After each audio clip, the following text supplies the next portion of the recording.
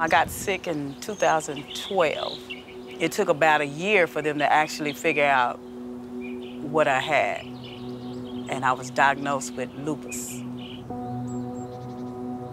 I was in a devastating divorce where I almost lost my mind. I was in a state of depression where I didn't want to do anything for myself. I couldn't do anything for myself because during that time I was still sick, coming out of my sickness. I couldn't walk. I had to learn how to walk again. When I sit down in a chair, it took me about 45 minutes to get up. My hair came out. My hair was real long. It started coming out by streams. I'm just weak. Couldn't do anything for myself, and nobody knew how to help me.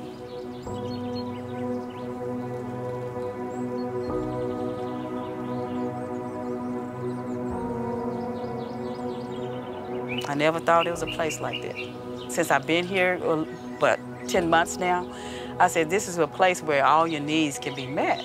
I never understood or didn't know that there was a place like that. Here you have the doctors, you have the nurses, you always can eat. It's just a place where just every need can be met, whether it's mentally, emotionally, physically, but most of all spiritually. They have church here. And I was just like, oh my God, It was amazing to me.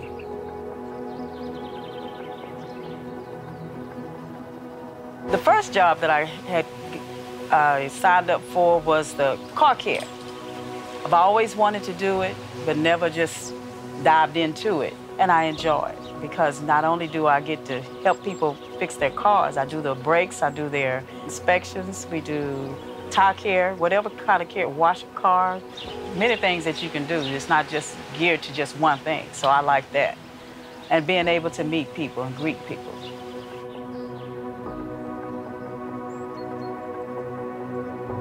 I make pottery, I make the beads, I make the earrings, the bracelets.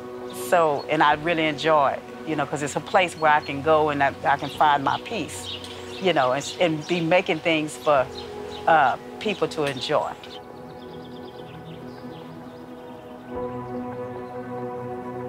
With the seed neighbors, we have an opportunity to introduce ourselves as a seed neighbor, and we're the ones that's going to take you around to show you where everything is, so you can feel comfortable. You don't have to do it alone. We're here to help. I can be a part of that, and that's what it's all about, being a part of something. We want to feel like we're a part of something. And I feel like here at Community First, I feel like I'm a part. Here, I found a beginning.